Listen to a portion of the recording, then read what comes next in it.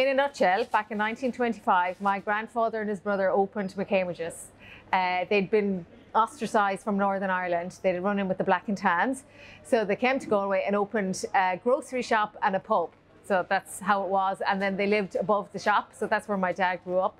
And then it's been in the business since. So it's, 95 years just gone.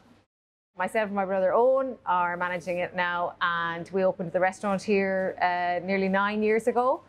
And downstairs then is the fine food emporium with lots of nice Irish goods and wines and spirits, and then the restaurant up here, which great nice to have the tie-in between the two places. I suppose over the years, like, Galway city centre has changed an awful lot.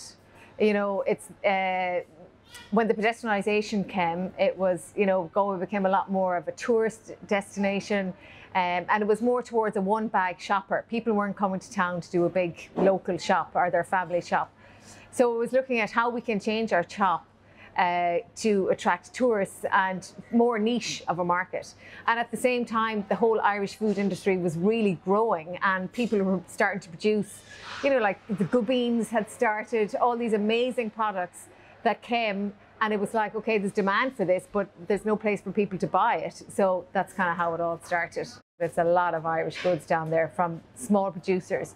We also have a lot of small producers that would start here, and then you'd see that they eventually progress into, they become bigger, and you'd see them in supermarkets. But it's always nice to be able to help those start-off guys who are just, trying to find their feet and get going in the world.